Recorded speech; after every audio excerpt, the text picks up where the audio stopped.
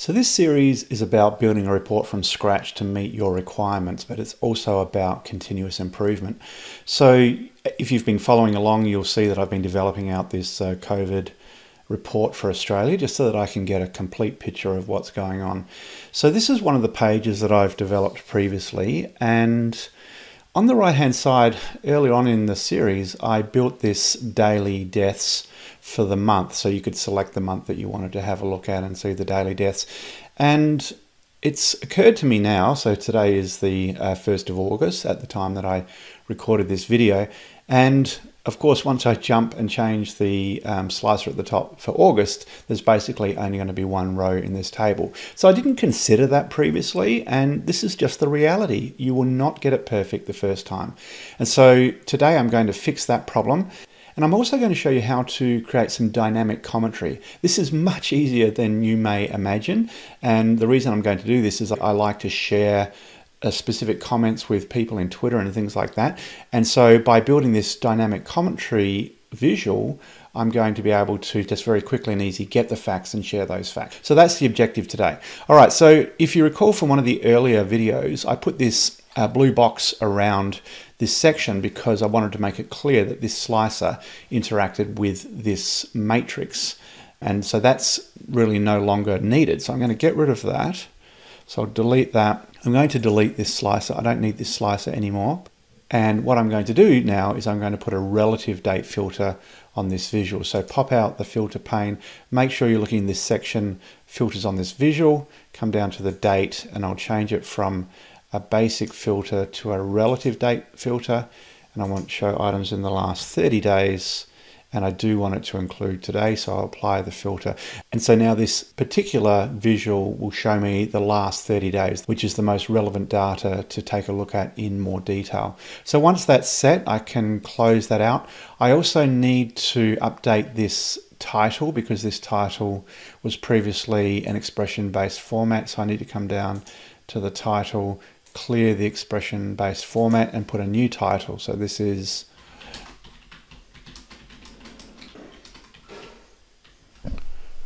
all right, so that's a better title. Now, given this visual size will not change significantly, in actual fact, it will vary by one day. So I've said to include today. So depending on what today's date is and whether I've refreshed this visual, then will either be 29 or 30 days in this visual. I don't think that's going to trouble anyone. So this gives me a bit of real estate. So I'm just going to, it's the first today. So I'm going to assume there's only 29 days. I'll leave a little bit of space there. All right, so let me bring this down. I'm going to start to resize my visual, and I'm going to use the space that I've got for this dynamic commentary, which I talked about before. The other thing I do need to do is I want to change this visual because currently it doesn't show anyone in there 0 to 10, 10s to 20s. So I'm just going to come in and change this one. So click on it, come down to the fields, come on to the, in this case, it's the columns, and I want to show items with no data. Just once again, this is all about giving the complete picture of what's going on. So the fact is no one under 20 has died. In fact, no one has died ever under 20 in Australia from COVID. So that's the size it needs to be. I'll leave that space there for now. I'm going to move this stuff across. So multi-select does work these days. So I'll just slide this across. I do like to try and keep the spacing the same. So I'm going to move that across, and then I'll just individually move these ones back. You know, this stuff takes time, and if you do a little bit at the time, if you do it when you're working on it, you'll find that the load basically goes away. So I do try and keep all the spaces between my visuals consistent if I can. So graphic design is a big topic, but it certainly does make things look better. I actually don't like this here, so what I'm going to do is I'm going to extend this out by aligning the parallel lines. It really makes things look better. All right, so I'm also missing my 0s and 10s down here, so I'll come do the same thing here. So show items with no data, giving a more complete picture. All right, so I've now set that up. Actually, one more thing that I really don't like.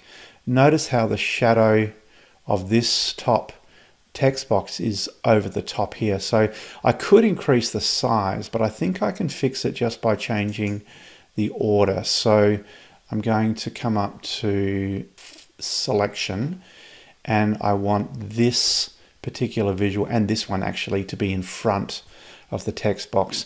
So you can see that this one is currently right down the bottom. So if I move that up to the top, it basically brings it to the front. And I need to do the same with this one, although I've got to be careful with this one. So I might just move this to the bottom. That's probably, and that is to the bottom. I'll just give it a name. This will be my title. Just make it easier to find it later on. Also notice that this one's got a shadow coming from these boxes. I actually learned all these tips from Reed Havens in the excellent training course about visualization at skillwave.training. So I'm going to take this one, and I need this one to be further up, certainly further up than these two. So I'm just going to, maybe I'll just give these names. So that's deaths by age. This one's, I gave that a strange name at some point. So detailed. So I need those two first, and then this one is that one. So I need that one to be in front, and that way the shadow will not cast over that. Okay, so that's fixed that problem, but this one is still a problem. So in actual fact, the order is, I want right to left, bottom to top. That's the order they need to appear. So we have this, followed by these two should come next, which they do. Then this one should come next, and then the title should come last, and that should fix the shadows, which it appears to have done. All right, so let's put a text box up here. So I'm going to show you how to do dynamic commentary. It's so much easier than you might expect. And so all I have to do is add a text box. So I'll just put this in place. Let me position it before I move on. And for consistency, I'm going to turn on the shadow on that one as well. And this feature has been around for many months, maybe years, and I've actually never used it, but I have a perfect use case for it today. So there are two pieces of information that I want to include in this commentary. I want to add the average age at death with COVID, and I also want to make a comment about how many people under 70 have died with COVID. So they're the two pieces of information I want to add to this commentary. If I jump over to my deaths detail, I do have an average age at death measure, so I'm going to use that. And I'm just going to write a new measure which gives me the total number of people under 70 that have died with COVID. So just let me write that measure first. So this will be total deaths with COVID.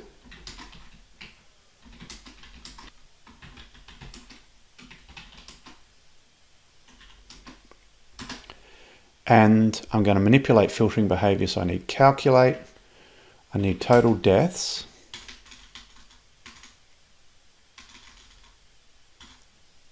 So calculate the deaths, and now I need to put a filter on the age brackets. And so I need age brackets to be less than or equal to this 70. In actual fact, I've got this roll-up column which I use for one of my other features, so I can actually hard code basically using that roll-up. So that means I can come in here and say roll-up, ages roll-up equals less than 70. So it's good to reuse these features that you're building into the report.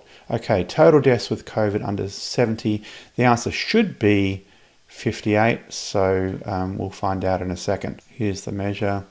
I'll just apply comma separation, although it's probably not going to be required. Okay, so now I've got my measure, total deaths with COVID under 70, and I have another measure, average age at death. In that case, it's a very simple measure. And now I can go ahead and write my commentary, my dynamic commentary. So all I have to do is I have to say, just basically write whatever it is I want to say.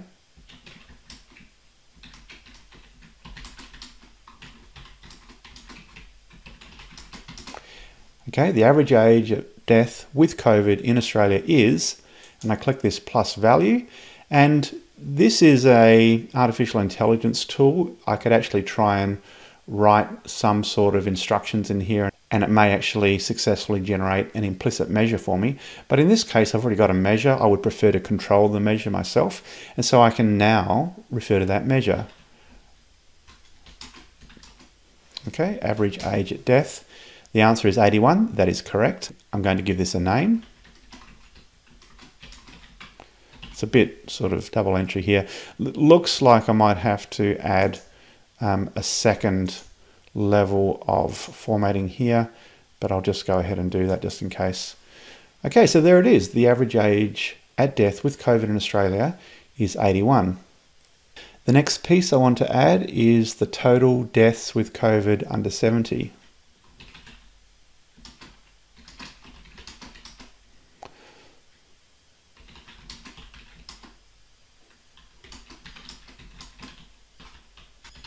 Okay, so there are a total of how many people under 70 that have died with COVID. So I can add the value in here, and this is total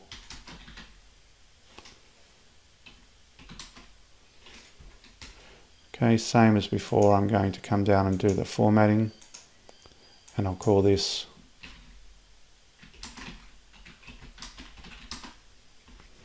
give it a name. I'm assuming that means I can reuse that inside another visual. I can't really increase the space I've got here. I'd prefer this to fit on one line, so I can just improve this a little bit. And maybe what I'll do is I'll put a head up here.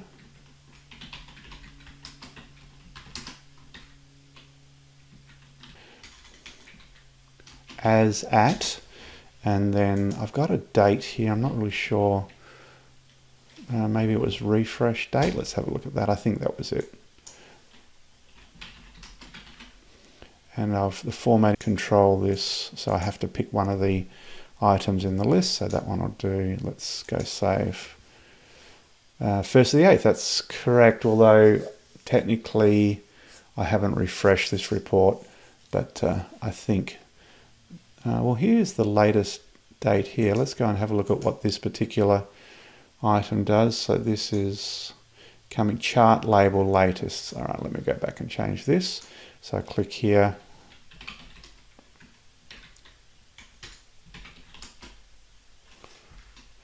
In fact, chart label latest includes text box. I need to actually go and have a look at that.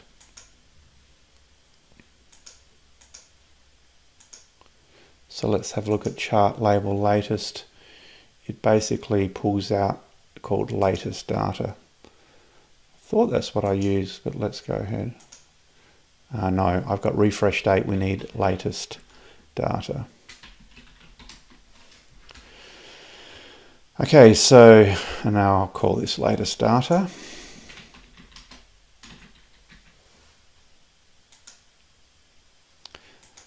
All right, so now because it's a text box, I can do any of the normal formatting that I would like. I'm going to put that bold, just increase the font size a little bit. And there we have it, a dynamic text box which explains exactly what's going on. So this is easy for people to read. Once it's published up in the service, my assumption is that it will not have these underlines. So let's just go ahead and check that out. I might just do a refresh before I do that. I think there might be some new data. Let's have a look. Okay, so that you can see it's updated. These numbers haven't changed, and that's correct and appropriate.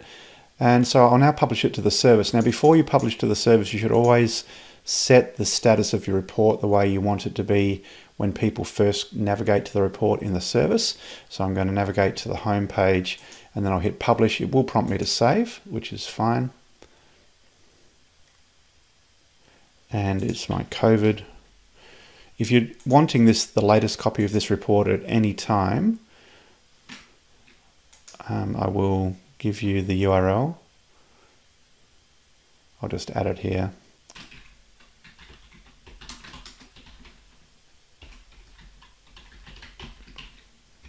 I just have a short code in place, and so in fact what I'll do is I'll just turn that into a hyperlink. So that's the hyperlink if you ever want to see the latest version of this report. I won't republish it straight away. I'll do that again later. And now let me navigate through. Okay, so here we are in the service. So let me jump to my deaths detail page. And as you can see now that it's published in the service, there is none of that information that tells me which of these words and numbers has been automatically generated.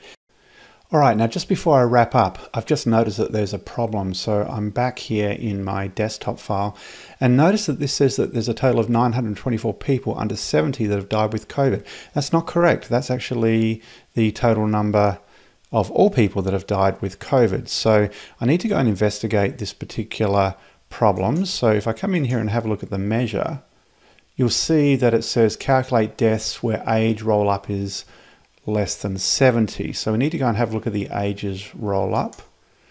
And here's the ages roll up. So less than 70 is correct. If I jump over here to the model, you'll see that ages filters detailed death. So that would seem to be correct. So let's go and investigate this deaths. So if I have a look at this deaths measure, the deaths measure comes from daily deaths in the data attribute column. And if I jump back here, the data table is not filtered by the age table. So this is a legacy from one of the earlier versions of the report that I built where I was downloading the global data before I moved over to more specific Australian data. So the age data does not filter that measure. And so I actually need to come back and change this measure so it uses the Australian measure. And so I will just go and have a look at what the name of the Australian measure is. It's the detailed death count. So I need to go and fix this problem. So this should be detailed death count. So let me go ahead and fix that.